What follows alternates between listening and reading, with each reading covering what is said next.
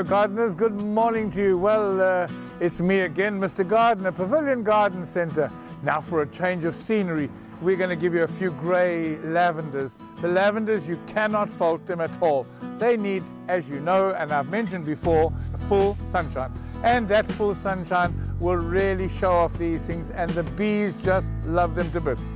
And of course you can make your own potpourri, and we have all sorts of varieties here. And this is a little French one, which is the Augustifolia.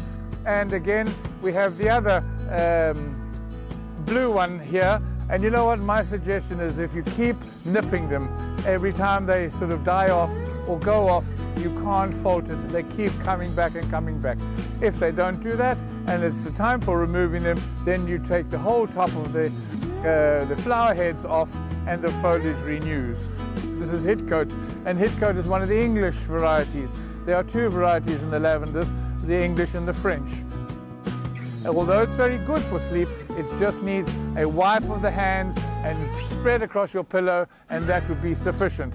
Whereas to actually sleep with that plant, as in dried or fresh, underneath your pillow, could aggravate and keep you awake all night. So enjoy your lavenders. Bye for a while.